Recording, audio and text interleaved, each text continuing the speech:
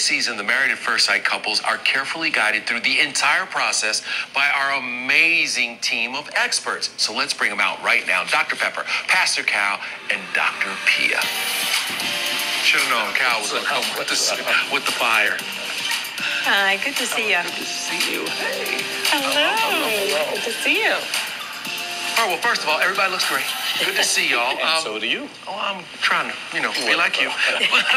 Here's the first thing. Dr. Pia, how has it been joining the team and being a part of the team these last 2 seasons? Yeah, it's been great. I'm really happy to get to meet with Cal and Pepper to just kind of like put our brains together and get a better feel for what's going on behind the scenes, get a feel for what I was walking myself into. I've really been enjoying the time.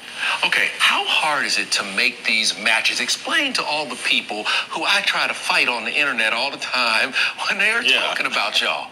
Just think of the multiple variables that go into any match between two people. We have to try and get people who have never seen each other, so there's the attraction factor, to have enough in common to feel like they belong in the same space and enough different so they can help each other grow.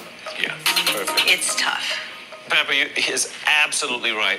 It's difficult because you have all these people who I believe want to be married. I think they all have the same desire, but the desire is not enough. And when you find out that they have so many differences and trying to find two people who can, first of all, get along, secondly, have, similar or, compatible values, and thirdly, who have the desire and the passion to stay in this thing for the long haul.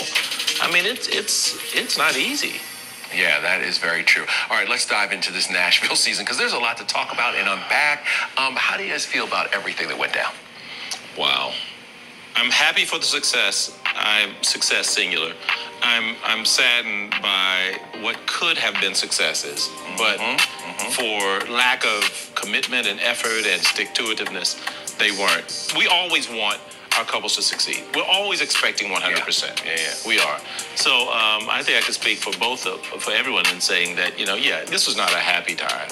Well, I think, too, when you're so rigid about what you're expecting, right, and you have these unrealistic expectations, and then as soon as something's not met, it's like, oh, no. And then you just kind of give up. And that was really disappointing for me to see. Yeah.